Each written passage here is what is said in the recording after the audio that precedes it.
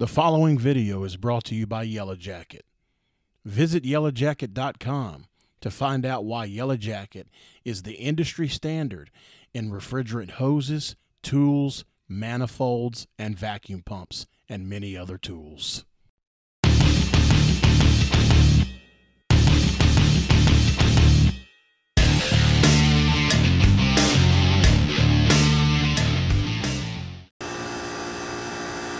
We're looking at an older York Lux Air unit here. There's two more right there. They said sometimes this thing will run, sometimes it won't. Both. It's got two capacitors. It's got a 4575. The fan calls for 5, so they jumper to 5 on it. Both of them are bad. I don't know. We're going to try to get a look at this motor and see what it calls for. I believe it calls for a 5. Yeah, it calls for a 5. See if I can get y'all a shot.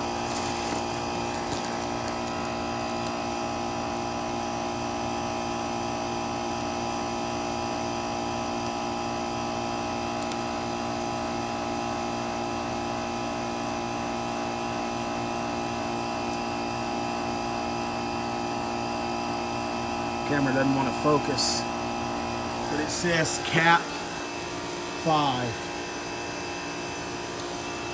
But I took a picture of the model and serial number. I want to go call the York store and verify what size dual run this thing calls for to make sure we put the right one. All right, we got verification from the York store that it calls for a 45.5. So we have an American-made Mars 45.5 here, and we're going to install it.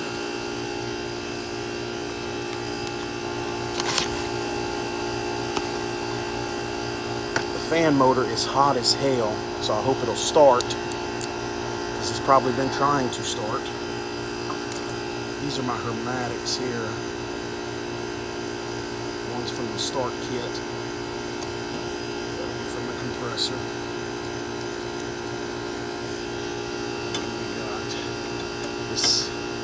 Tan looking wire that's coming from the condenser fan motor.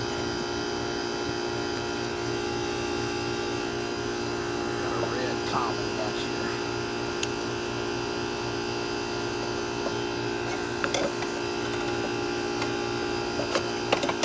I don't know if this strap is big enough.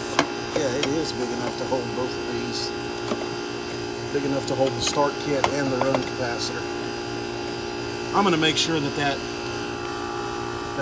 fan motor is going to fire before I strap it in. I hope the damn fan motor's not dead.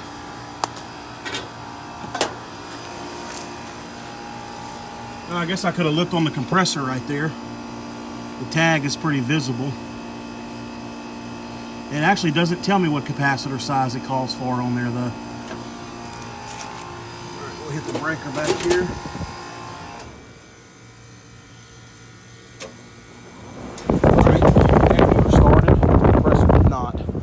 Compressor's probably out in thermal overload.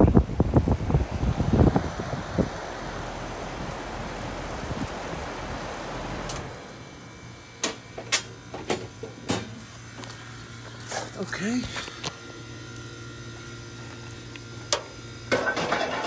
Let's see.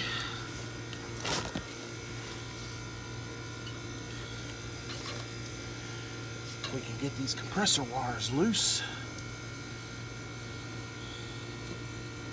See if she's in thermal. Okay, guys, I'll get back to you. All right, guys, you can see it's out on overload. I'm cooling it off. Damn water hose is so short. I have to sit here and hold it. I have my meter over there on tone, and I have 2 alligator clamps. I took common and run off the contactor. I won't be able to hear my meter with those 2 units running, but I can see it. I'll be able to see when we have some resistance. All the wires are intact on the compressor, and it's extremely hot to the touch. You can't even hold your hands on it. So we'll sit here with the hose until I see some resistance on my meter over there, and then she should fire up. All right, I found another hose. I didn't see it buried over there. We've been running water for a while and she's still open.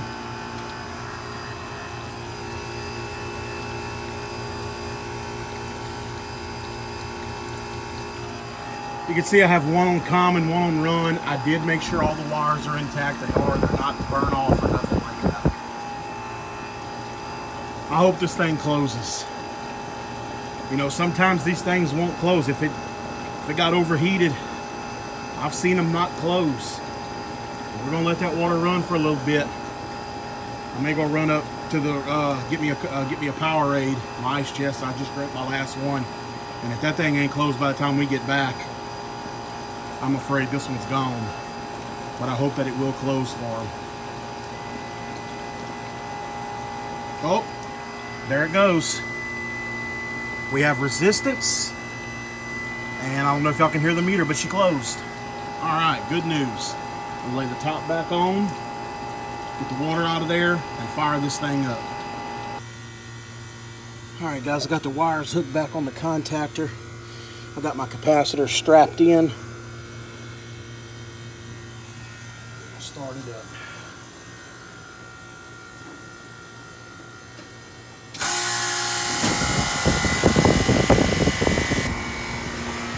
The lovely sounds of an old Bristol.